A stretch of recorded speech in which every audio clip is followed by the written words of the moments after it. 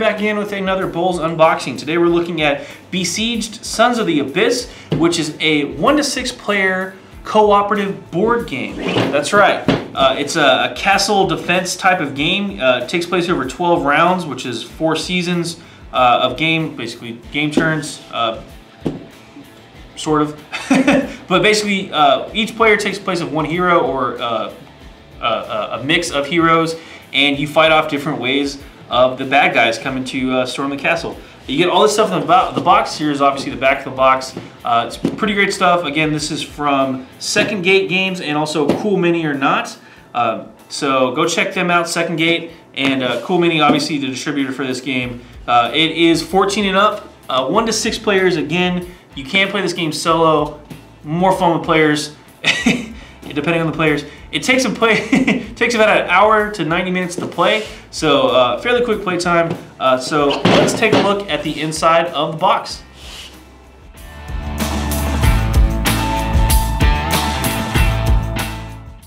All right, pretty pumped to get inside this one. Again, another high quality board game production from Cool Mini or Not. They make quite a few cool board games. Just hang on one second, can't quite get it out. They make them fit really snug in the box. Come on. Somebody cue some music. All right, here we go. And it's a nice thick box. That's why it takes so long to get out, fighting that coefficient of friction. So, rule book, like a little magazine print, looks like full color. Pretty cool. Nice glossary there at the back. Summary of play. So there you go. We have a nice big stack of cards here. So I don't know what any of that is, but we're just unboxing for right now. Have a bunch of dice, always nice. We have some stuff looks like for turn tokens, and these look like little miniature stands or something. And that stuff, set it to the side. Okay, Cool Mini tends to package their stuff in these little sub-assembly boxes, so that's always cool. But what I like about them is when you pull out the miniatures, they have these nice plastic things that stack very nicely. So we have the heroes here. These are obviously some bad guy looking demon things that we're gonna be fighting. So all 6 heroes, let's take a look real quick. These are hard plastic. These are not the bendy kind, so do not do not bend or snap these. They are nice hard plastics.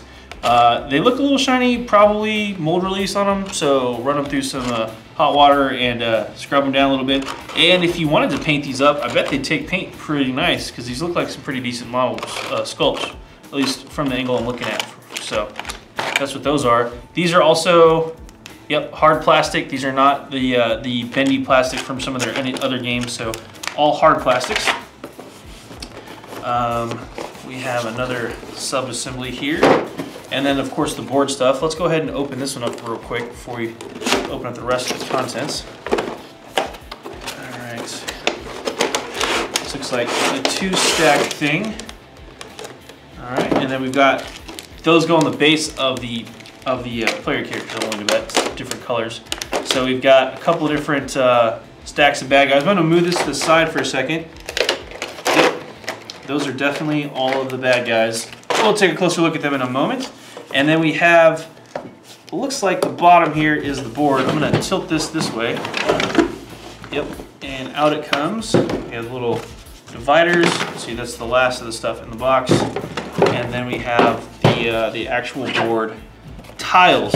So cool stuff. I'm going to open this up, and we'll take a look at some of the miniatures and some of the deck cards too, because the art on this game looks pretty darn cool.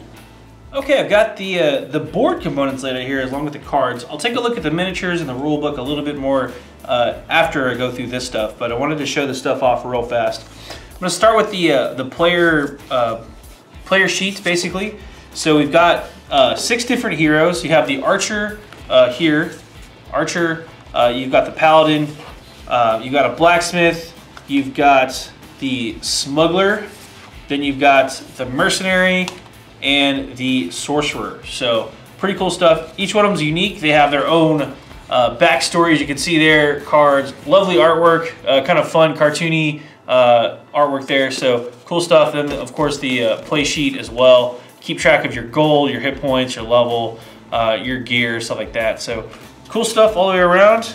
And I guess I don't know what the stars are on the bottom, maybe actions or abilities or something like that. But again, each one's got their own backstory, which is always fun to read, stuff like that. So, yep.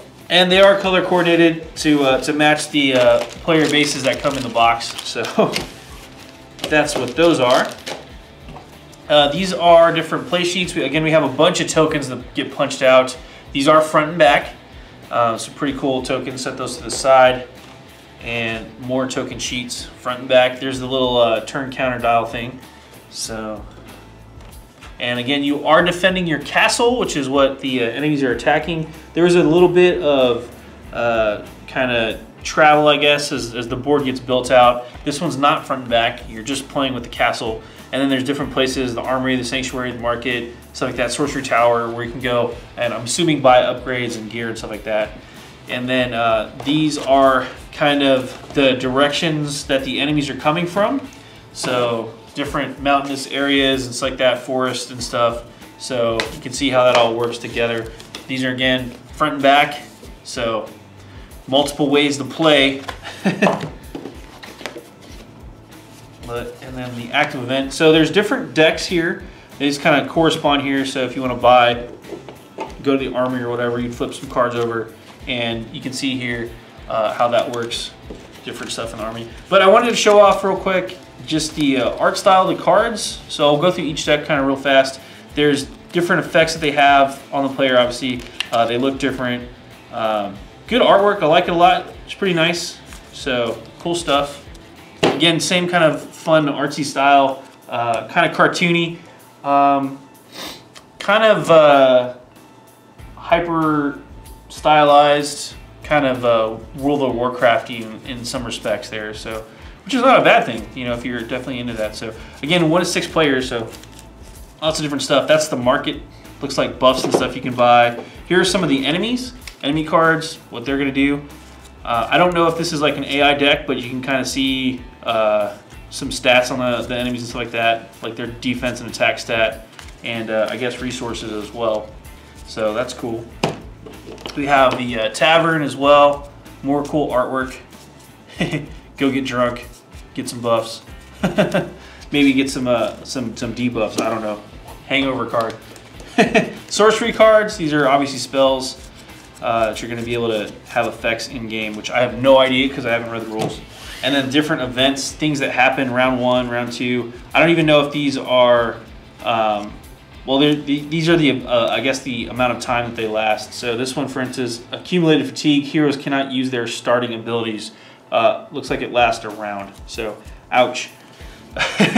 So those are the different decks, and then obviously the compass. There are obviously 4 cardinal directions that we're going with there. So I don't know if somebody's running or what, but again, just 6 or 7 different decks. If you count the compass, it's 7 decks. But that's all really cool. Let's flip through the rule book again real quick. Again, high quality stuff. There's kind of your contents of what's included in the game, how to set up the game board here, and again, just how the sequence of play, how that all works, what each thing is, what it does in game as far as effects. Just break down. It's a rule book, and then a rundown of all of the heroes and stuff like that. So, and then the villains, of course, that you're going to be fighting. So all the different stuff. Avatar of the Abyss is the big one, and then we have moles. I can't read upside down. Standard Gargaroth, Elite Gargaroth, Standard Crone, and Elite Crone. So pretty buff looking dudes. And then I'm going to pause real quick one more time. We're going to look at some of the miniatures up close. And then, yeah, let's go take a look at those miniatures. Okay, I just want to do a really quick spread of all the different miniatures as far as, like, these are the bad guys, obviously. You can see here, pretty high quality stuff. Again, they are that high quality hard plastics. These are not bendy. They have a little bit of a sheen to them, but if you wanted to paint them up, they totally would look awesome painted, I think. They have lots of little nooks and crannies to take any kind of detail. I think a quick primer and a wash would do wonders on these guys as far as that kind of stuff. They do have kind of a molten rock theme going on, so if you wanted to test your skills, painting up some molten bad guys, these would definitely be great, great models to do that with. But yeah, you have a bunch of different ones, a bunch of different styles of bad guys here. We have some, we have some crones, I guess, riding other dudes, so riding the bad guys. So it's pretty cool. And these big dudes, big axes, big stone, obsidian, molten weapons. So, and then these little guys running around causing problems, probably belching fire if I had to guess. So that's what the bad guys. You get a bunch of these guys. Looks like there's 1, 2, 3, 4, 5, 6. 6 times 4 different rows. So, and then these another 6 times 4. So lots of stuff. And again, the cool part is kind of a dumb reason to like Cool Mini or not, but I like the fact that these things always stack up very nice and neat when you are putting them away. I'll try to spare you guys the horrible plasticky sound of throwing plastic. And then here are the heroes. We've taken a look at them already. It's hard to tell because of the lighting in here, but they actually do have a lot of really cool shadows, or a lot of really cool detail on them despite of the shadows. So you can kind of see here, really cool models. I like the look. So I like the look of this game in general. So it looks like a lot of fun. Again, it is 1 to 6 players. If you want to play solo, you can, but I'm telling you, go find some friends. This is BSieged from Second Gate Games and Cool Mini or not. Go check it out. It's pretty awesome looking. And go defend your castle. This is Adam here from BoLS signing off for another BoLS unboxing. Have a good one.